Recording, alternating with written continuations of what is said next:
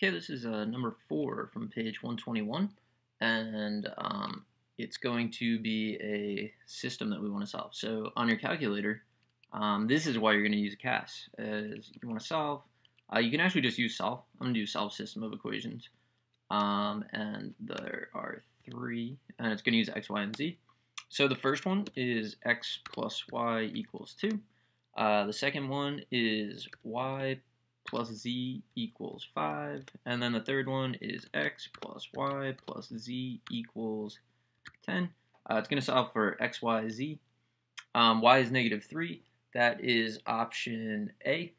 So we're done with that problem. So what I want you to do on your calculator is every time you start a new problem on this test is you're going to do doc and then insert and new problem. So you're always going to be working a new problem. That way if you define a function or anything like that, it'll only be in that particular thing. So that's what we want to do. So I'm going to move on, and I'm actually going to do, let's see, insert a comment here. I'm going to do number 5 on page 122. Okay, so that's the problem that we're doing.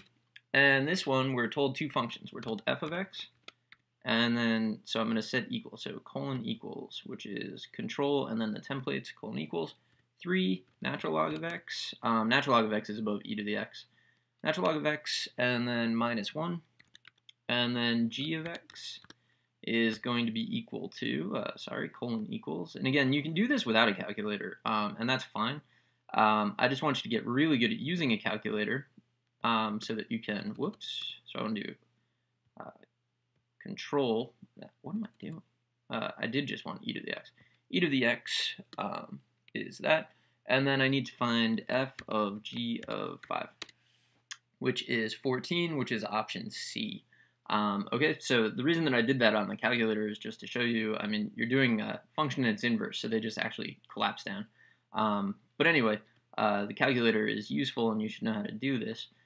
So we're going to do new problem. So we're going to do the doc key, we're going to insert, and then this, and then calculator page, and then you don't need to do this, but I'm going to do this just to keep things clear. So this will be number 7 on page 122. Okay, so this one, there's actually a picture in the book. So we have 84.1 degrees is an angle, and the side opposite that is 12, and I want the side adjacent.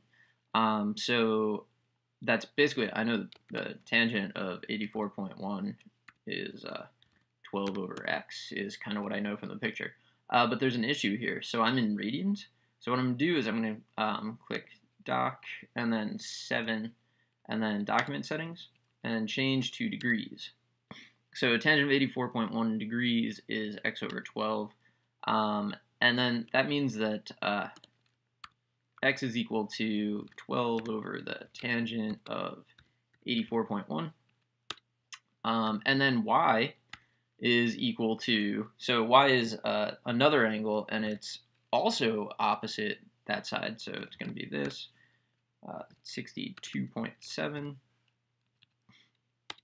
And then what I really want to do is I just want to add these 2 answers together. So there's kind of a number of ways you can do that. I'm going to do this. Actually, I don't know what it's going to do here. It'll probably give me an error. Yeah. Let's delete that and delete that. And add those together. I get 7.43, which is option C. So let's move on and do another problem. So remember, it's doc for 1 is going to give you a new problem. So no functions are defined. I'm going to actually do number 8, even though that's totally a problem that you could have done by hand. Number 8 on page 123. Okay, so in this one, I'm told that x is equal to, so x and then set equal to. Generally speaking, I try to avoid, so square root is actually a button for you. It's control and then this x squared. I try to avoid defining x, but in this problem they did it, and since I'm starting a new problem every time, it doesn't really matter, so that's x. And the question is, what's x squared? So that's 81, which is option D. So that's what I would have selected. Let's do another one. So this will probably be the last one in this video. So it's doc for 1, and then I'm going to do a calculator again. So this problem is going to be number do number 9. Ooh, number 9 on page 123. Okay, so you're told a point is x, y, and then you want to find the distance. So the distance from the origin, so that's going to be a square root of x squared plus y squared. So that's equal to d in this problem. And then your new point is 2x, so 2x squared plus 2y squared is the distance from that point to the origin. So that's obviously just going to be 2 times d, so that's option D. Alright, so I'm going to stop this video here, and I will pick up in another video, and I hope you found this helpful. Good luck.